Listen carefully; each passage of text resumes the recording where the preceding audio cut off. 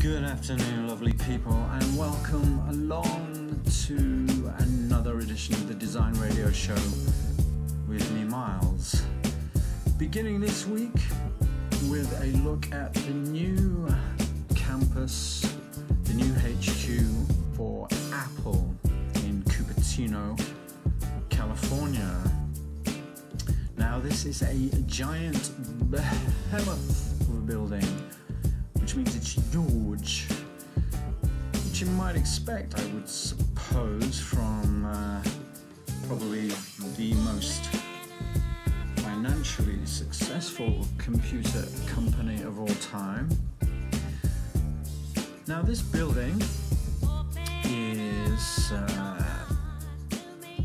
something like 8 years in the gestation. That's, from concept to near completion now. Originally Steve Jobs approached Sir Norman Foster back in 2009, so that's like 8 years, yeah.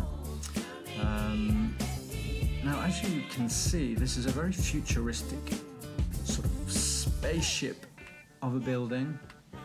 In fact, it's been nicknamed as such already, as well as things like The Ring and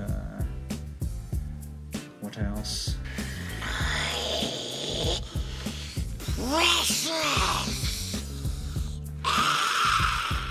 And as well as being huge, the cost was huge. It's like $5 billion thereabouts, which is an awful lot of iPads and iPhones. Well, maybe 50 or so, given how much Apple charges for this stuff. But I guess this is the reason they're able to afford such an expensive building, right? Anyway, as I say, it's nearing completion. Some of the employees are moving in already. It's super high tech, as you would expect from Foster and Partners.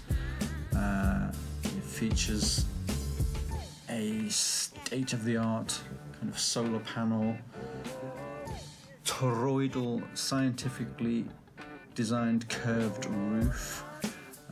It features drought-resistant trees. As you can see here, this being California, it doesn't rain much, apparently.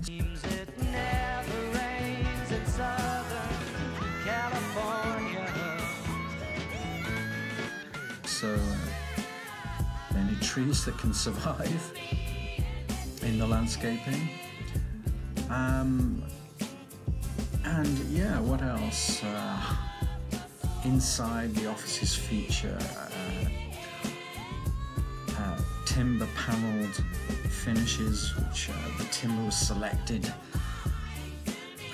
by Steve Jobs to be harvested in midwinter so as to have a low sap content, I think, because, heavens above, you don't want wood that's too sappy now, do you? This isn't Microsoft, after all. But anyway, huge and hugely impressive. Well, not everyone thinks so. I mean, this is the review over at Wired. If you care about cities, Apple's new campus sucks. So yeah, architectural reviews are not always the most entertaining of reads, let's be honest, but this one is. This is, and it makes some very good points. I mean, he begins by, almost going into sort of Donald Trump type speech mode. The new headquarters Apple building is in Cupertino has the absolute best door handles, the greatest. They are precision milled aluminium rails that attach to glass bolts. Glass doors are either sliding and swinging alike with no visible bolts. Everything in this building is the best. The toroid glass of the roof curves scientifically to shed rainwater. And and he talks about the trees and the panels and stuff that I've just been yabbering on about myself. But then he gets into the more serious kind of point that actually you know, what the architects have done here is kind of retrograde. This is an inward-looking building with contempt for the city where it lives and cities in general. People rightly credit Apple for defining the look and feel of the future with its computers and its phones, which seem like science fiction, but by building a mega headquarters straight out of the middle of the last century, Apple has exacerbated the already serious problems endemic to 21st century suburbs. Apple Park is an anachronism wrapped in glass, tucked into a neighborhood. Wow, harsh words indeed, and you know, this has been picked up in various other sectors of the design press, including Design, which pretty much ran this article verbatim,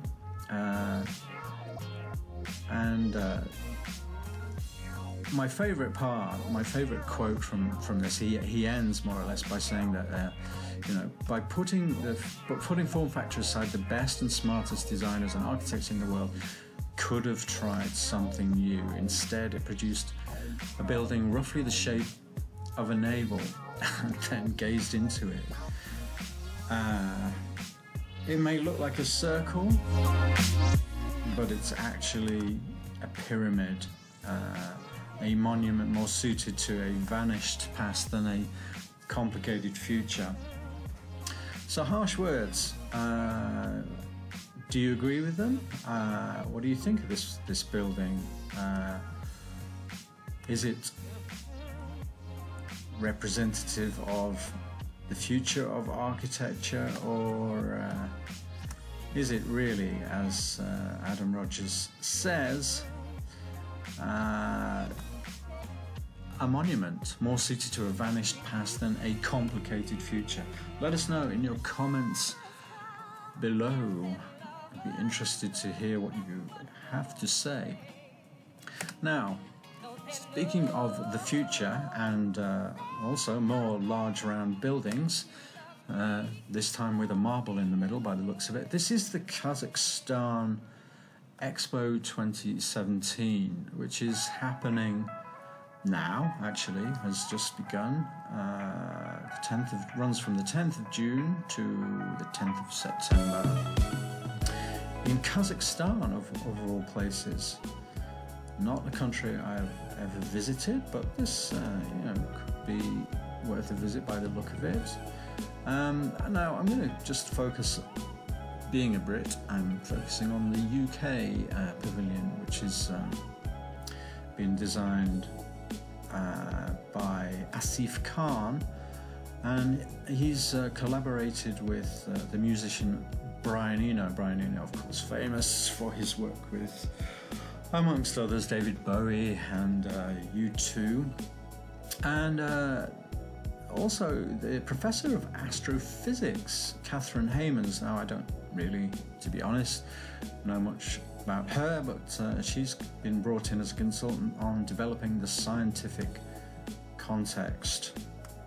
Now, this building is not quite as expensive as the Apple HQ. It's still £2 million though, so not small beer for a temporary pavilion. It features, it says, it will be a multi-sensory experience involving film, technology, sound and animation, exploring the origins and energy, and culminating in a 360-degree computer-generated universal landscape with an illuminated structure at its center, inspired by human ingenuity. Oh, sounds impressive. I couldn't get any video footage of this pavilion, unfortunately, which I think might have done it more justice, perhaps, than these photos on the eventstrade.gov.uk website. But either way, it looks, you know, definitely worth exploring. Apparently the visitor will learn about UK discoveries that have changed the way people connect and communicate with each other, from steam locomotion through the turbojet to the World Wide Web. Visitors will be introduced to the latest discovery of the advanced material graphene by UK scientists, which has the potential to radically alter the way that we produce and consume energy. Wow, exciting stuff. That's the UK Pavilion over in Kazakstan, all very futuristic. Now, staying with the future, did you like that segue there? We're moving into the science fiction future that is the current exhibition being held at the Barbican Centre in London. This is Into the Unknown. Now, unfortunately, at the time of recording, the Barbican Centre website is down. In fact, it's been down several times over the course of my research into this vlog for the past few days. So, Barbican Centre, people are, I'm sure, like myself, wanting to book tickets to this exhibition, which looks amazing, but cannot at the moment. So yeah, sort it out, please. Anyway, the exhibition, as I say, as you guessed, is sci-fi based. It features, let me just read to you from the blurb, which I did manage to download a little earlier on my other laptop. It says, from the 19th century cabinet of curiosities to the vastness of space, through future cities and into the inner landscapes of human perception. Okay, so you get the gist. You can uncover the mysterious lands of Jules Verne, Ray Harryhausen, Soviet visions of space, alongside immersive work by Soda Jerk, and gallery of blockbusters, including Star Trek and Interstellar, dystopian worlds from Margaret Atwood, 28 Days Later, and the mutation of the body through the eyes of Jack Kirby, and Ex Machina, one of my favourite films from 2015. So this exhibition was curated by the historian and writer Patrick Geiger. I wonder if it's related to HR, the designer, the artist behind Alien. Probably not, but anyway. So this festival exhibition consists of more than 800 works, many of which have never been seen in the UK before. Includes artwork from Isaac Julian, Larissa Sansa and Conrad Shawcross, and an installation from the creators of Black Mirror. Black Mirror, I loved that series from Netflix. If you haven't, I highly recommend you check out Black Mirror. Anyway, that's Into the Unknown from now until, when is it on? Let me just check. 3rd of June to the 1st of September 2017. So yeah, that's definitely one I'm going to be visiting when I next visit London. Now, on a rather more somber note, I don't know if you caught this it's made the mainstream media. This is from the Telegraph website. This is the Doomsday Arctic Seed Vault, which was ostensibly designed to be able to withstand a doomsday scenario. It was built, deep into the side of a mountain in Norway,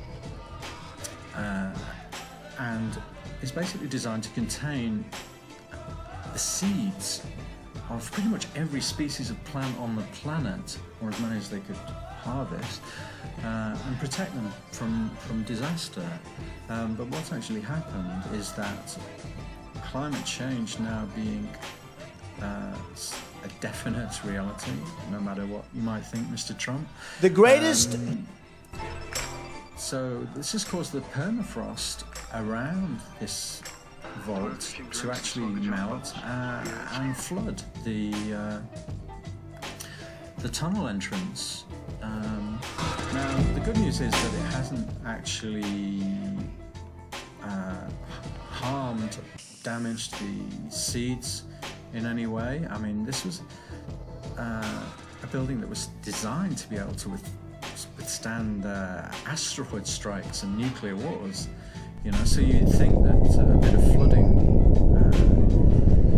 might have been something they would have considered, and perhaps they did, because, as I say, so far it seems that everything's okay. But you know, this is now going to cause them to rethink and revisit the design and upgrade certain aspects of it at a cost of several £1 million, it would seem. So yeah, and this is because, you know, temperatures are rising much more than everybody thought possible, and faster. You know, temperatures have risen more than previously imagined. The Arctic shattered heat records in the past year as unusually warm triggered massive melting of ice and snow and a late autumn freeze. So yes, that's kind of worrying, and that's a bit of a failure, I suppose. Now, speaking of failures, let's have a look at the latest museum to open in Sweden this past week or so.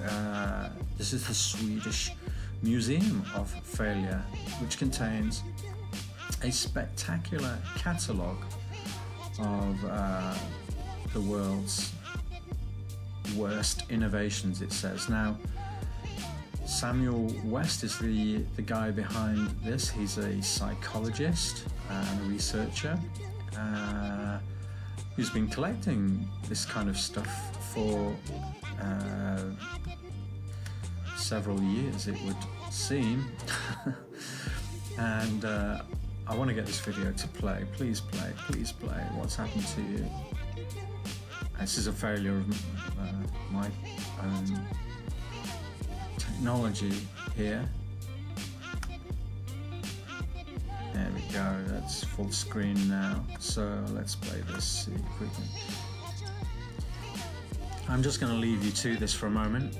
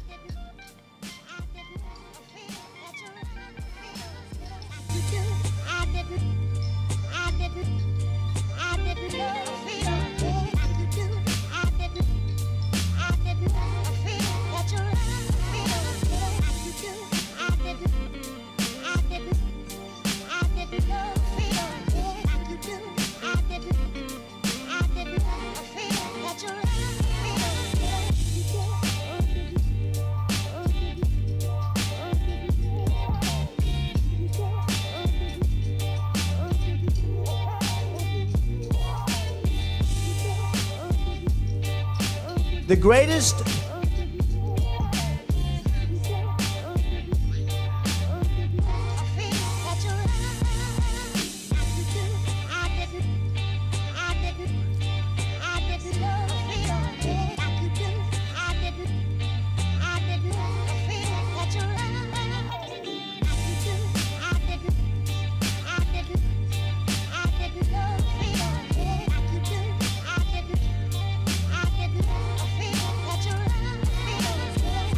So there you go. So that's the Museum of Failure in Sweden. I'm sorry about the failure for that video to launch at the beginning of my my taste on this, but it definitely looks interesting, an interesting idea that we can actually learn from our failures. Now then, this guy wasn't a failure, of course. Mr. Frank Lloyd Wright, one of the most successful of American architects, and he was born 150 years ago last week. Happy birthday, Mr. Frank Lloyd Wright. And there are lots of events happening in his honour, most of them unfortunately in America. Places like Museum of Modern Art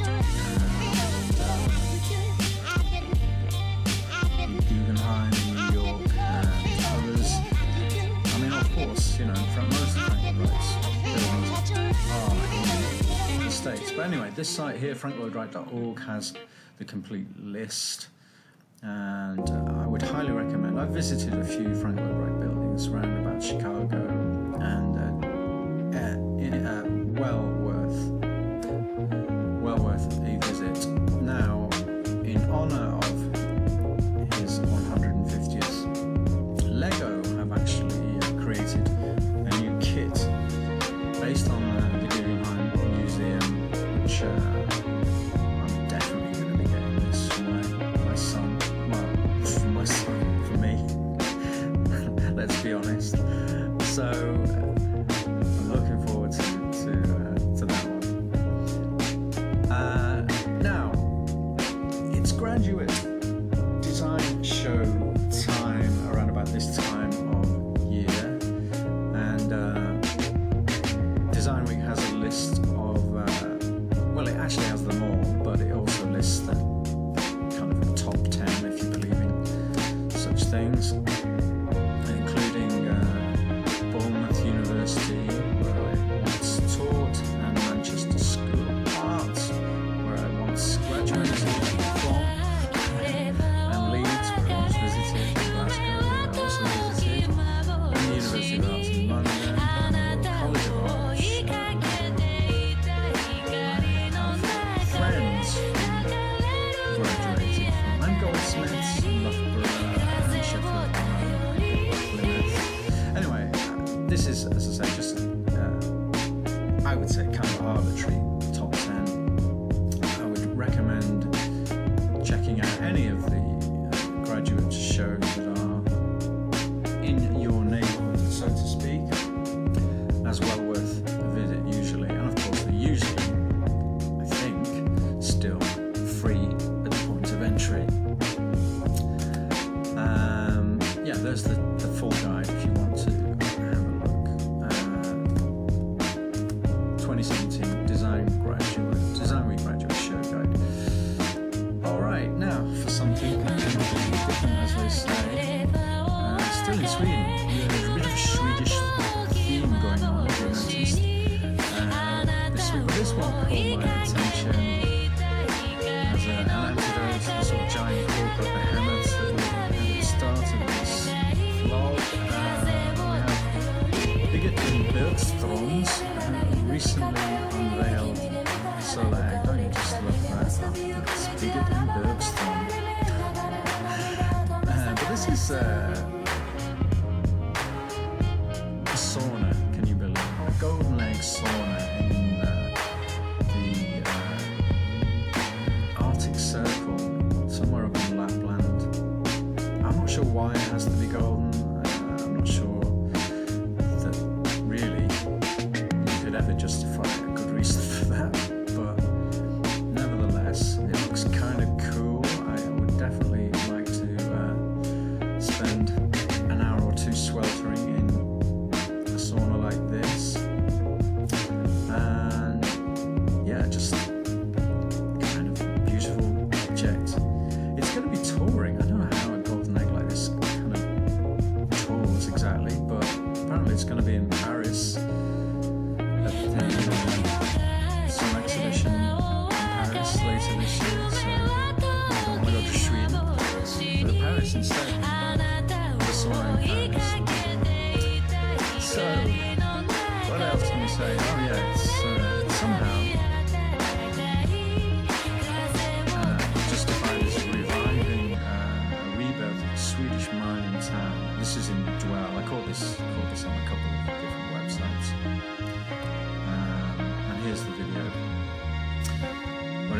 play now. Now, there's been an awful lot of bad news around lately, I'm sure I don't need to tell you.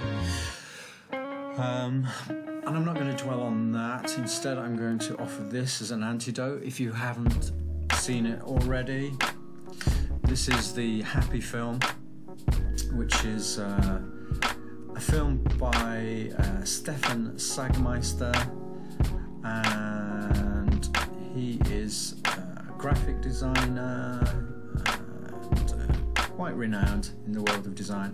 I'm not going to play this trailer through because I'm going to go over my own voiceover, you see. I can't. But anyway, I think I need to probably record this bit again and come up with a different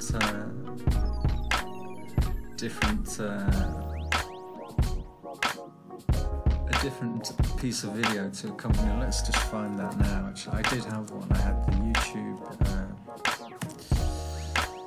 the Happy film titles.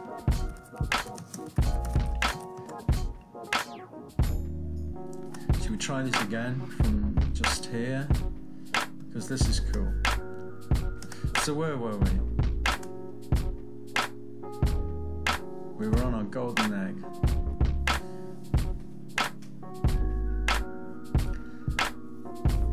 Anyway, that's about it for me for this week. I'm just going to leave you with something that's a bit of an antidote to all the bad news that's been around of late, which I'm not going to dwell on here, but as an antidote I'm going to offer you this. If you haven't seen this film's been kicking around for a while, actually. This is the Happy film. Now, this is a film by the Austrian graphic designer Stefan Sagmeister. It started out as a kind of just a pet project, really, and then grew into something more, and occupied the better part of his life for a couple of years, I think. Anyway, it's now doing the rounds at film festivals and things, and is touring the UK. So if you're feeling a bit glum about things at the moment, this is a way to go and cheer yourself up. And that's about it for me from the Design Radio Show for this week. Hope you've enjoyed it. Hope I've picked a couple of things that have sparked your interest or attention. Let me know in the comments below, and please like and subscribe to this channel, and until the next time, take care of yourselves, be good to one another. Bye bye.